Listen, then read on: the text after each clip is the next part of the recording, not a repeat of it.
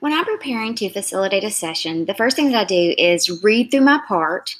I look at the PowerPoint. I look at all of the materials. I do the math, and then I go back and I really try to think about the purpose of my section and how I can make sure that I'm really getting that purpose across to my participants. The strategies that best prepare me to present are when I go through that session or that section of the session from beginning to end, and I will speak the words out loud. I'll think about how I want to say things out loud. I will transition my slides just as if I had participants.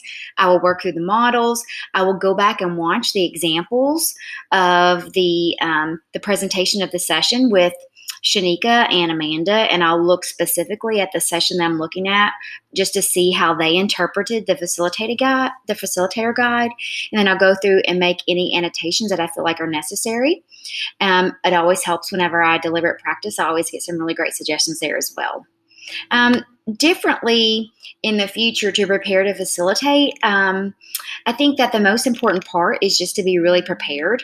Some weeks I have more time to prepare than others, but I think that the more times that I read through it, the more times that I practice, the more sessions that I participate in deliberate practice, the more prepared I am for every session.